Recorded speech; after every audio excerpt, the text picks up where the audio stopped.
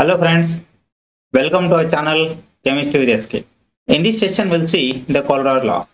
Actually this is very important for various classes. It may be for 10th, 11th and 12th, sometimes for engineering, sometimes for pharmacy and even for higher studies of UG and PG science. So as a part of electrochemistry it is very necessary. So depending on the syllabus, depth of the syllabus is also different. So here I am explaining it in terms of engineering chemistry as per the requirement of syllabus. And what we'll see in that, so we'll see basically introduction, then the statement and expression and the applications. So let us start. As a part of introduction, we should know that Friedrich Kohlrausch was a German physicist and he has investigated the conductive properties of electrolytes and contributed to the knowledge of their behavior.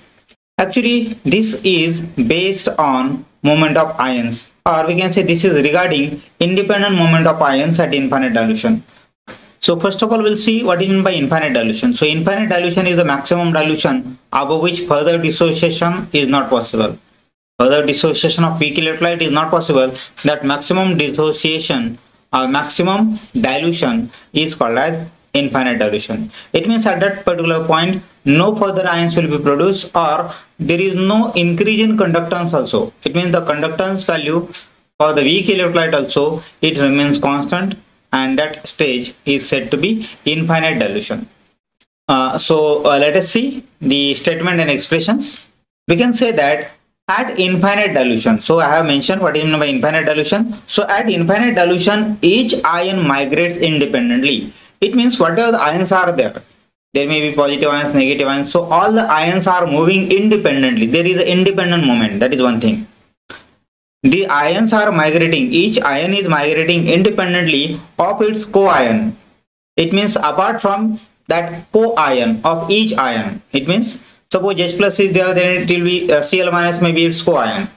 Whatever the positive and negative ions are there, these are co-ions of each other. So irrespective of its co-ion, each ion is moving independently and it is contributing a definite share, some share to the total equivalent conductance of the electrolyte. It means whatever the total conductance is there, that total conductance which has been considered, which has been calculated, which has been observed, so that will contain the even smaller conductance value of each and every particle, each and every ion. Okay, these are the two terms. One is there is an independent movement and each ion is contributing something. See, these are the two terms. Okay. So let us say the statement in another way. The Kohlrausch law states that the equivalent conductivity of an electrolyte at infinite dilution is equal to sum of conductances of the cations and anions. It means what we can say? The total conductivity of an electrolyte at infinite dilution is equal to sum of conductance values of all cations and all anions. So we can say it can be shown as, we can say suppose this is lambda 0, this is capital lambda, small lambda. Okay, you might know. So this is the total equivalent conductance, and this total equivalent conductance is nothing but the addition of or summation of conductance values of all cations and all anions. So this lambda plus stands for cation, this minus stands for anion, and this 0 stands for infinite dilution. So the total equivalent conductance is equal to the equivalent conductance of all cations and equivalent conductance of all anions into the solution. It means we can say each ion, there are the two terms as I mentioned. So each ion is moving independently and every ion is contributing something in the total conductivity or in the total equivalent conductivity. So let us see the applications. In applications, it is we can say mainly this is useful for finding lambda 0, that is equivalent conductance for weak electrolyte. The problem is the equivalent conductance for weak electrolyte cannot be obtained directly because it is very difficult practically to determine the equivalent conductance value for weak electrolyte. But by using this concept or by using this Kohlrausch law, it is possible to find out such a conductance value.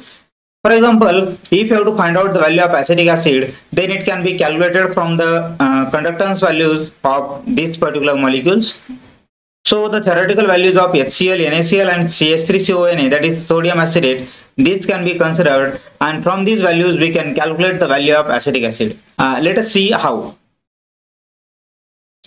So let us consider we require acetic acid, that is equivalent conductance of acetic acid. So what we require acetate ion and H plus ion. So where the acetate ions are available? Yes, this is our acetate ion. So what we can say, we require this acetate ion, right? Then we require H plus also. So where H plus is available?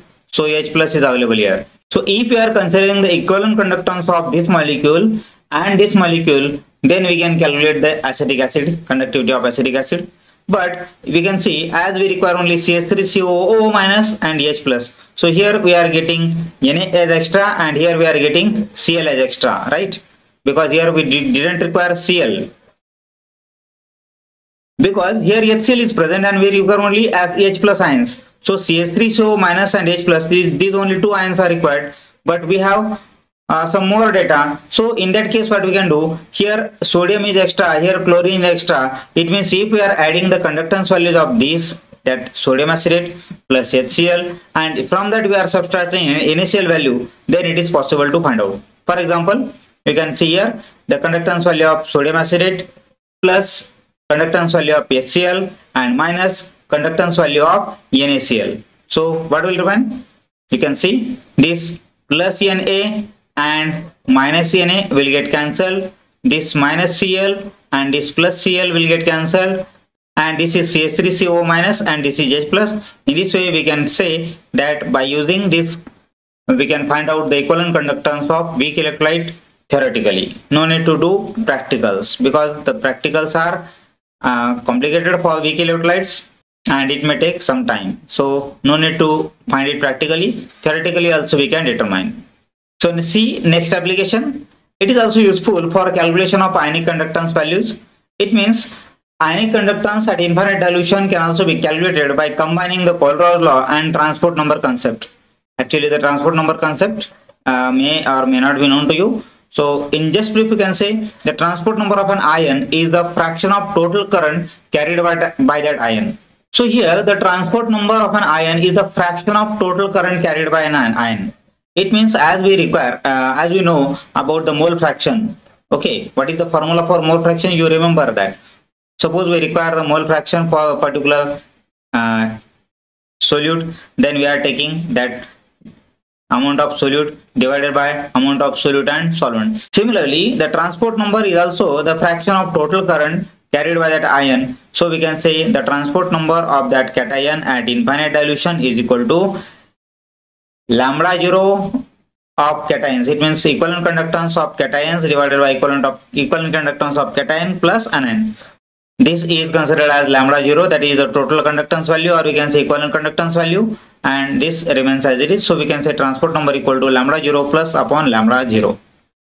The next application is for determining the ionic product of water, the solubility and solubility product of sparingly soluble electrolyte. So these can also be calculated. Okay, it means ionic product of water, solubility and solubility product, especially for sparingly soluble salts or electrolytes, can also be calculated. One more application is degree of dissociation of weak electrolytes can also be calculated from lambda 0 values, or we can say equivalent conductance values. It means we can find out the degree of dissociation also, the extent of dissociation, that is alpha value. Let us see. One more application is determination of degree of ionization of weak electrolyte.